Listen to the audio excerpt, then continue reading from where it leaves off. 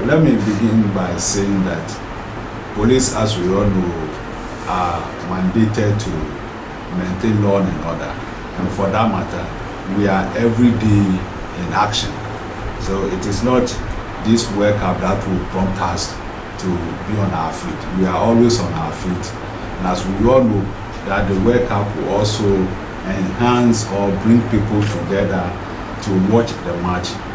We are using the police visibility team to actually do their best, and we are going to be in the midst of the people, both uniform and those not in uniform would all be there. So this is what we intended to do, and we shall be in all communities, because we know at certain communities some may not be owning television, and then they may want to come to watch it at the mounted giant screen, and we are there. We will assist them to watch the match faithfully, since we are for peace. We know there will be some giant screen that will be mounted to enable them watch the match, and we will be with them. And we shall also be in the drinking bar, because we know some people will set up their TVs at the drinking bar for people who come to buy their drink to also watch the match there. So we are prepared.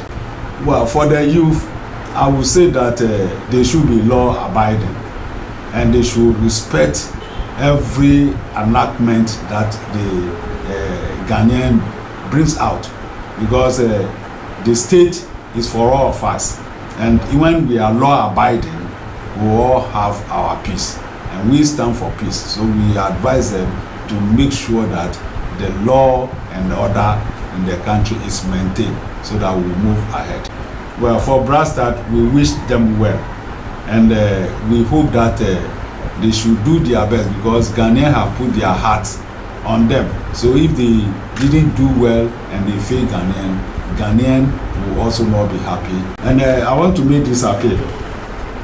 The appeal I want to do is that we know TV3 is very vibrant TV station, but in Brong-Ahafo here, the correspondents live somewhere in Techima, and Sunyani is the regional capital. So we crave the indulgence of the management of TV3 to have a place or an office in Sunyani for the correspondents, so that the regional police command can have access to them, because we know they are helping police enough to bring out the activities to members of the public.